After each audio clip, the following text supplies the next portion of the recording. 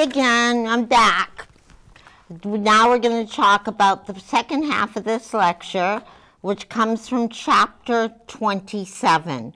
So we're going to talk about musculoskeletal conditions and immobility. Musculoskeletal conditions, there's many that exist, obviously, that can cause immobility because you need your muscles and your bones to stay mobile. The first one I'm going to mention is a sprain. A sprain is an injury that happens to a joint that causes muscle and ligament damage. Usually the most common place where you see a sprain is your ankle, a sprained ankle. And I know you've heard this term before. I've heard it, we talked about it a couple of times when we do the Zoom meetings for lab, and the term is RICE, R-I-C-E, and that's how we treat a sprain. The R means rest, so don't bear weight on that joint if there's any pain, so you rest the sprained ankle. I is ice. You want to apply ice to the affected joint for the first 48 hours. It's going to lower the pain and it's going to stop with the swelling. Remember, ice causes the veins and blood vessels to constrict, and when it constricts, there's less edema or swelling. The C in the RICE is compress. You apply compression stockings or an elastic bandage, an ACE bandage, to compress the joint and prevent swelling. And the E is for elevate.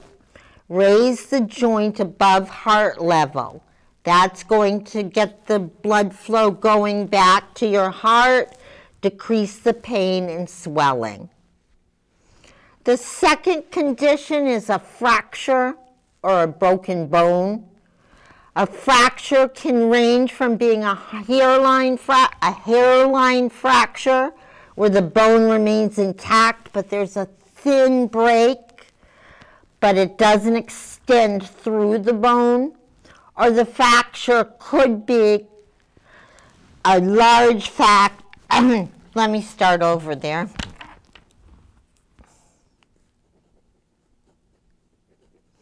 The second thing is a fracture or a broken bone. It can be a hairline fracture where the bone remains intact, but there's a thin break, but the break doesn't extend through the bone. Or it can be a very complicated fracture where the bone is splintered into pieces. Third thing that can happen with the musculoskeletal system is an amputation. That would be when a limb or part of a limb has to be surgically removed. First, let's talk about joint replacement surgery, which would commonly be a knee or a hip. In order for any musculoskeletal injury to heal, it has to be immobilized. We have many devices that are used to immobilize muscles and joints.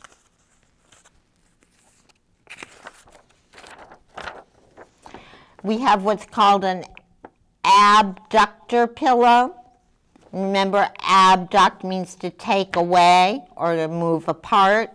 So it's a wedge-shaped pillow that's put between the legs of a patient who had a TKR, which is a total knee replacement. The pillows keep the knee abducted or apart. It will probably have Velcro strips that keep the pillow in place. Otherwise, it would be sliding all over the place. And if you look on page 563, there's a picture of that. Figure 24. A cast is a plaster of fiberglass encasement of a limb. The picture that I have in here is a spica cast. That's a cast that's used for hip dysplasia in children, where the cast encases or encircles the hips in one or both legs. Casts are used less frequently these days because walking boots and splints are more comfortable, they're removable, and they cause less pressure and edema. Elastic wraps and bandages are used. If you look at page 571, which is often a different chapter, but that's where it is, skill 27.3. Amputee compression stockings, or a shrinker. Usually we call them shrinkers. They fit snugly over a stump to decrease the edema so the stump heals in a shape that's going to fit into the prosthesis. If it heals without a shrinker or a wrap on it, it will probably be irregular and too big and won't fit into the prosthetic device. An immobilizer is a boot with Velcro closures that keeps the injured feet or ankles from flexing. There's splints. Splints are just firm plastic forms that keep a joint from flexing. You slip it beneath the injured limb and wrap it with gauze or an ACE bandage, and it immobilizes the injured area. A good example of a splint is if I broke my finger and I wanted to immobilize it, I'd get a popsicle stick, put the popsicle stick on it, wrap it, and then I wouldn't be able to bend my joints. A brace is an orthopedic device that holds joints or limbs in place. The last thing I'm going to mention is traction. Those are devices used to pull musculoskeletal injuries into alignment. There's skin traction and there's skeletal traction. Skin traction uses ropes, pulleys, and weights to align the bones after a fracture. There's a metal frame up over the bed that supports the traction device. The patient's limb is supported by like an elastic bandage or a sling, and then it's attached to the ropes, and that's attached to a weighted pulley. If you look at figure 27.2 on page 501. Skeletal traction is applied directly to the bone through surgically implanted or applied wires, pins, tongs, and rods. The picture shows a man in halo traction. Now I just want to talk about the care of these devices. First of all, let's talk about casts.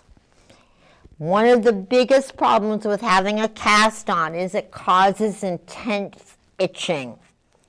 That happens because dead skin cells under the cast can't flake off. They have nowhere to go. And this leads to the itching.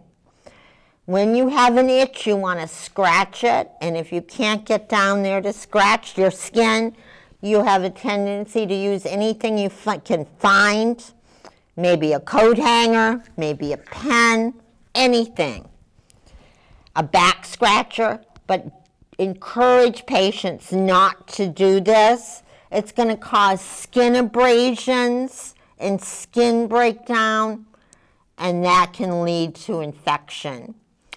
Don't forget that that skin is enclosed in a warm, moist environment underneath that cast, so it becomes a breeding ground for infection.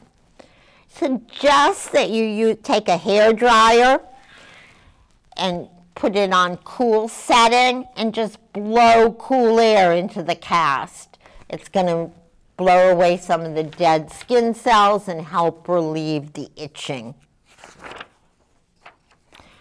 If someone has a cast on, you want to assess their circulation and do what we call neurovascular checks.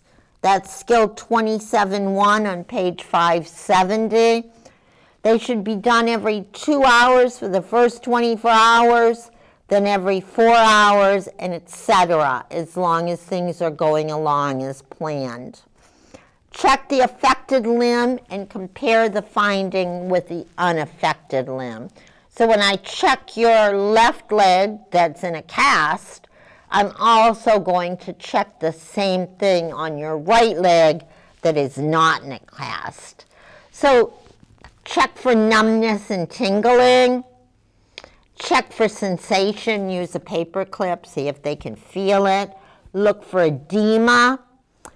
Touch the skin at the distal end, see if it's warm. If it looks, the skin looks pink, dry and intact. So if I had a cast on from my knee to my ankle to my foot, and all that was showing was the toes, the distal end is the toes, and that's what I'm looking at. Check for CRT. Have the patient move their toes, palpate the pulses, assess for pain on the 1 to 10 scale. Another thing you can do is pedal the outer edges of the cast with tape, because sometimes when a person has a cast on for a length of time, it begins to crumble or crack, and pedaling it will prevent skin breakdown. You won't have the irritating rough edges of the cast rubbing against the bare skin. The next thing is traction. Again, traction can be skeletal or it can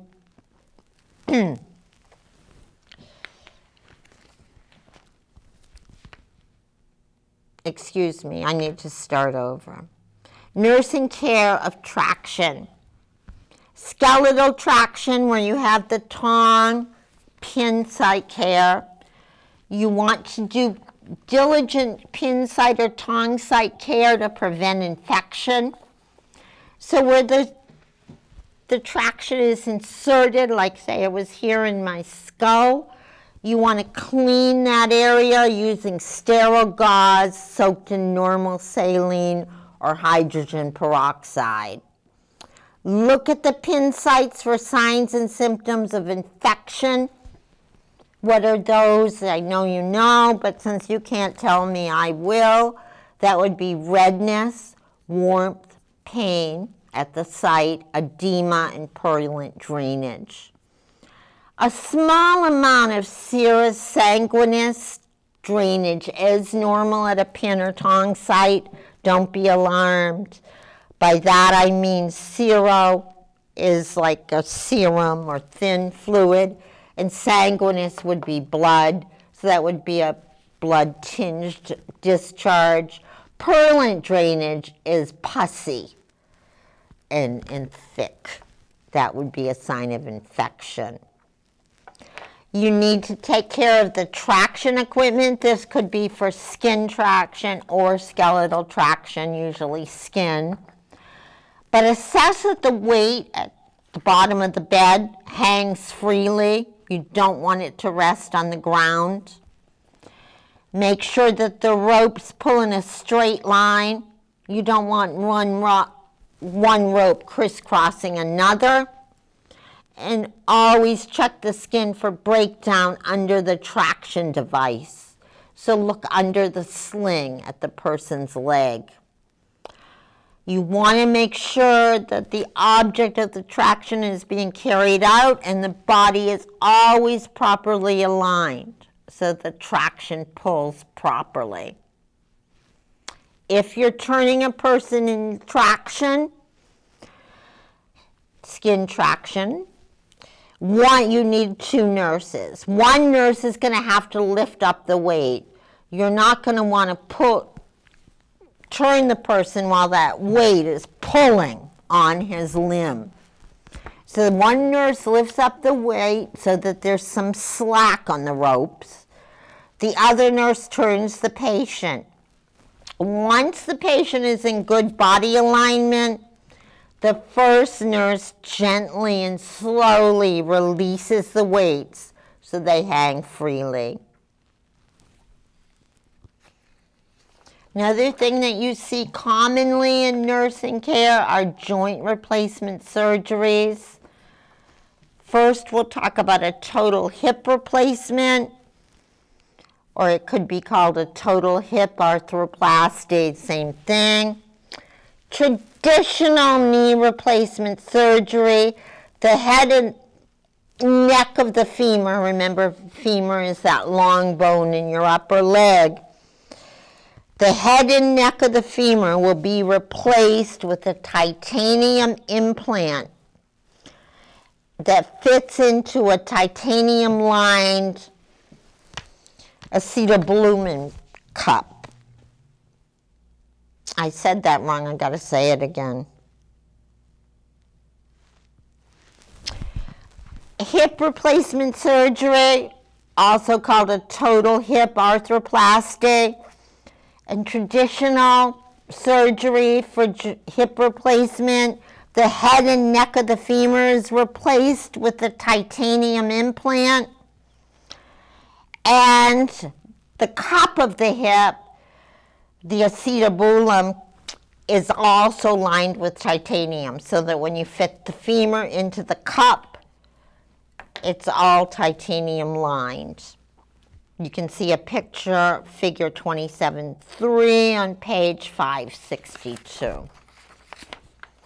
When you're caring for somebody that's had hip replacement surgery, you want to make sure that an abductor pillow is properly positioned.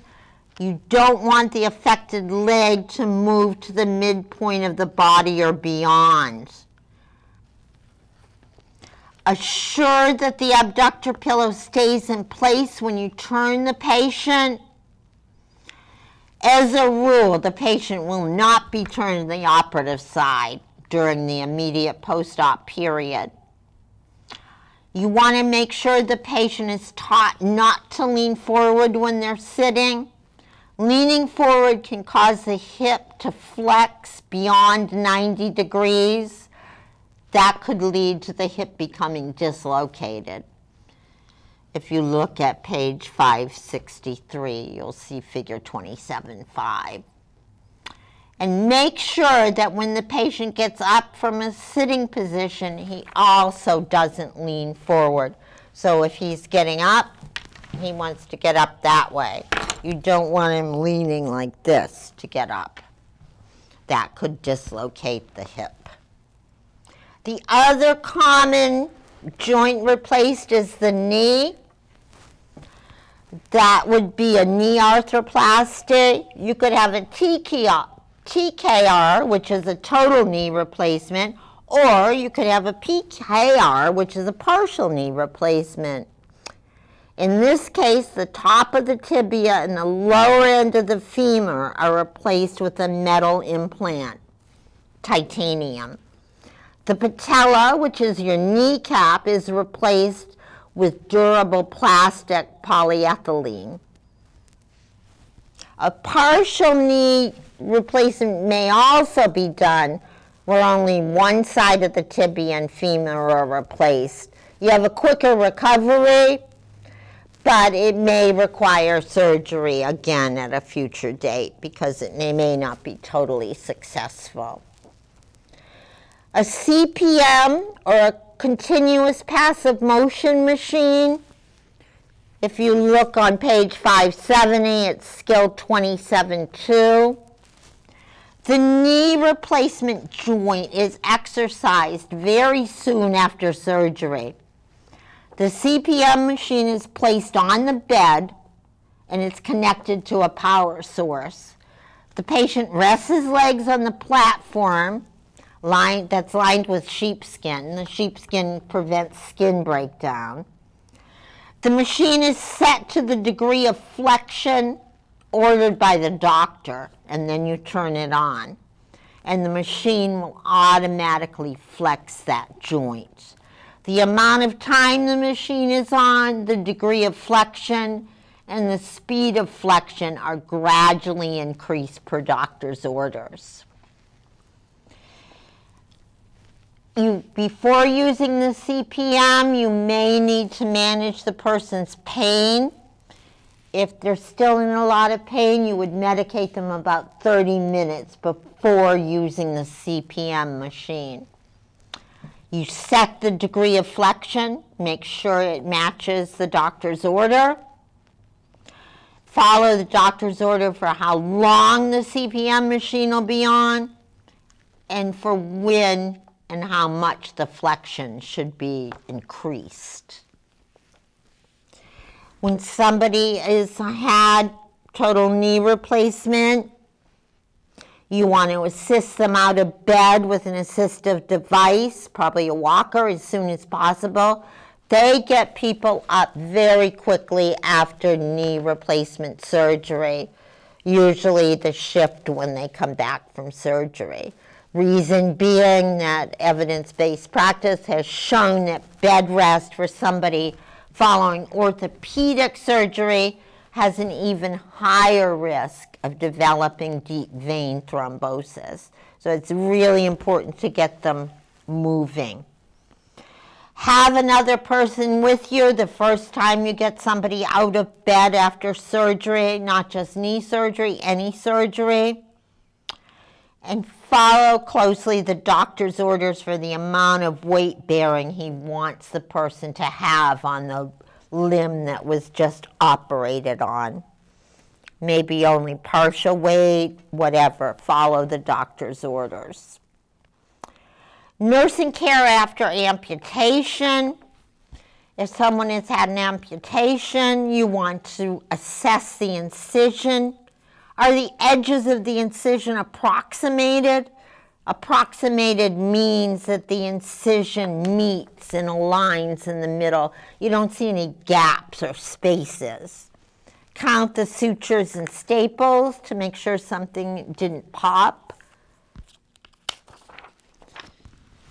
Watch the incision closely for any signs of infection. And you want to make sure to wrap the stump with an elastic bandage or that compression sock, that shrinker sock post-op, so that it's going to heal in a round, smooth shape that's going to fit into the base of the prosthesis. You don't want it healing swollen and jagged. Then it would never fit. You can see that on page 571, skill 27.3. And provide emotional support. It's very, very emotional for a person to lose a body part. They go through deep trauma. Listen, let them vent. Don't take it personally if the person is angry. They have what we would call in nursing diagnosis a distorted body image now, and they're in mourning. They're mourning the loss of a part of their body. So it takes a lot of time, understanding, and probably therapy when a person's had an amputation. There's a lot of assistive devices are used. That would be crutches, walkers, canes. They're used when people cannot ambulate independently. The physical therapist is going to teach the patient how to use these devices, and the nurse reinforces the teaching. Crutches are used when the patient can't bear weight on unaffected limb, one limb. To fit properly, there should be a three finger breaths between the axillary pad, that's that cushion part of the crutch, and the patient's axilla when they're standing. You want to teach the patient that it's important to bear the weight on their hands and wrists, not to put their axilla directly on the axillary pad. That can lead to damage of the axillary nerves. They'll be compressed, and it can cause nerve damage in your arms and hand. Walking upstairs with crutches, that's an adventure. Personally can't do it, but some people can. But what you're supposed to do is place your unaffected leg on the stair first, then move up the crutches and the affected leg. Walking down the stairs, Place the crutches and affected leg on the stair first, and then bring the unaffected leg down. Or hold onto the handrail with one hand and carry your crutches in the other. Stair climbing with crutches is a skill. It definitely is. It takes a lot of physical training, physical therapy training. You can assess the crutch walking gait if you look at table 27-2. It'll explain that. Teach the patient to always keep the affected foot slightly forward so as not to flex the knee. If you flex your knee when you're walking on crutches, especially if you flex it too much, you're probably going to lose your balance and you're going to fall. Canes. There's two types of canes, single-pronged and multi-pronged. There's a picture in your book, and I think there's a picture in this outline of different kinds of canes.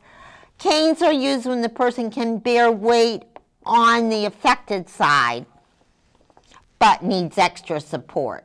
So they have a weak left leg and a strong right leg, but they need more support. The correct height of a cane, the top of the cane should be even with the patient's hip at the handle. So the handle of the cane should come to your hip when you're standing. The tip is going to be positioned 4 inches away from the side of the foot. So you don't want to hold the cane right up next to your body. Teach the patient to stand straight and not to lean over the cane. That can cause him to lose his balance. And this is the way you do it. You move the unaffected leg and cane forward. So your good leg and the cane go forward. And then the affected leg comes through. And then you repeat it as you walk around. Unaffected leg and cane, followed by the affected leg. Walkers. Walkers are used when the patient can't fully bear weight. Excuse me. Walkers are used when the patient can bear full weight, but they need some assistance with balance. They may fall if they're just walking on their own. See figure 27-7 on page 566, and there is a picture of one type of walker. To be the correct fit for the person, the top of the walker should come up to the hip joint. The patient should bend their elbows at a 30-degree angle and grip the handles. Teach the patient to stand between the back legs of the walker when they're using it. You don't want to stand too far back so that the walker is way in front of you. That can affect the balance and the person may fall. When using walkers that need to be picked up, the ones that don't have wheels, the patient should pick up the walker, set it down, and then step forward. Don't just walk and carry the walker. That's not going to help. Rolling walkers you see a lot at home. I know a lot of physical therapists don't like them. They don't think they're as safe because the patients forget to lock the wheels, and that can lead to an injury. So it's really important to teach the patient to set the brakes. Those are the handles on the side, and you pull them downward to lock them and upward to unlock them, basically. Make sure the brakes are locked if moving from a sitting to a standing position, because what's going to happen if they're not, the person's going to grab a hold of the walker, they're going to go to stand, and the walker's going to push out away from them. If one leg is weak, the weak leg should be moved with the walker, and then the strong leg should be moved forward. The last thing I want to talk about is the gait. What is a normal gait, or the normal way we walk? According to the Morse scale, a normal gait is characterized by the patient walking with their head erect, their arms swinging freely at the sides, and striding without hesitation. That person has no fall risk, and they get a 0 on the Morse scale. A weak gait, if you have a weak gait, the person is stooped, so their spine is a little stooped, but they're able to lift their head when they're walking without losing their balance. They can lift their head, but their steps or her steps are short, and the patient may appear to be shuffling. A weak gait is a fall risk, so they would get 20 points on the Morse scale. A person with an impaired gait has difficulty getting up from a chair. He may attempt to get up from the chair by pushing on the arms of the chair or by bouncing several times, almost trying to get his momentum so he can stand up. The patient's head is down, and he watches the ground when he ambulates. Because he has such poor balance, the patient grasps onto furniture, a support person, or an assistive device. This patient cannot walk without some form of assistance, and that would be 30 points on the Morse scale. So, again, if we were in lab or if I had another person here, I could demonstrate this. But to assess a person's gait, you want to ask the patient first to get up from a chair. So you're observing them to see if they can get up from the chair in a steady motion without using the arms of the chair or bouncing. You want to have them stand on both feet without moving or holding on to anything for 30 seconds. We'll see how their balance is. Then you tell them to walk a little bit ahead and go through a doorway. Once they get in the door, to make a 180 to a 360-degree turn so that they're facing the chair again. Have them walk straight back to the chair and then return to the seated position. While the patient is performing all these activities, the nurse observes his gait and balance. First of all, does he require support getting up from the chair? And does he need support when he returns to the seated position? Does he have a hard time maintaining his balance when he's standing for 30 seconds? Does he seem to have a problem with balance when he's walking? What you'd notice then is that he lurches or takes short shuffling strides. You want to notice if there's any change in gait pattern when he walks through the door. Is there any change in gait pattern when he turns? Does the patient hold his head up when he's walking, or is he looking at the ground? You want to notice if the person's walking, if he tries to grasp onto furniture or other people, maybe even just the walls as he ambulates. By looking at those things, then you can go back to your Morse scale and see if the person fits into normal, weak, or impaired gait. So that is it for our lecture on activity and mobility. And remember, a body in motion stays in motion.